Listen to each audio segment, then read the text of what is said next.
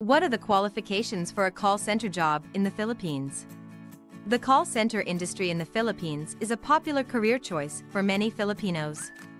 However, certain qualifications and skills are essential for success in this field, including language proficiency, education, communication skills, problem-solving abilities, and a positive attitude. In this video, we will explore these qualifications in detail. First and foremost, proficiency in the English language is essential for anyone who wants to work in a call center in the Philippines. As the majority of clients are from English-speaking countries such as the United States, the United Kingdom, and Australia, call center agents need to be able to speak, read, and write English fluently. A high school diploma or equivalent is also typically required, although some companies may require a college degree. Some companies may also prefer candidates who have previous experience working in a call center or customer service setting. In addition to English proficiency and educational qualifications, call center agents in the Philippines should also have strong communication and interpersonal skills.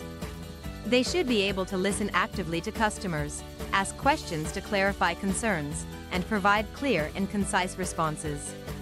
Other skills that are desirable for a call center job in the Philippines include good problem-solving skills, the ability to work well under pressure, and a positive attitude.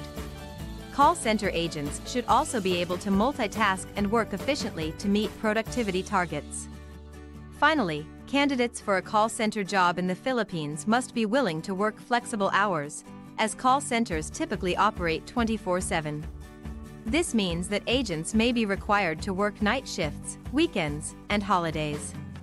Overall, the qualifications for a call center job in the Philippines include English proficiency, educational qualifications, communication and interpersonal skills, problem-solving skills, a positive attitude, and a willingness to work flexible hours.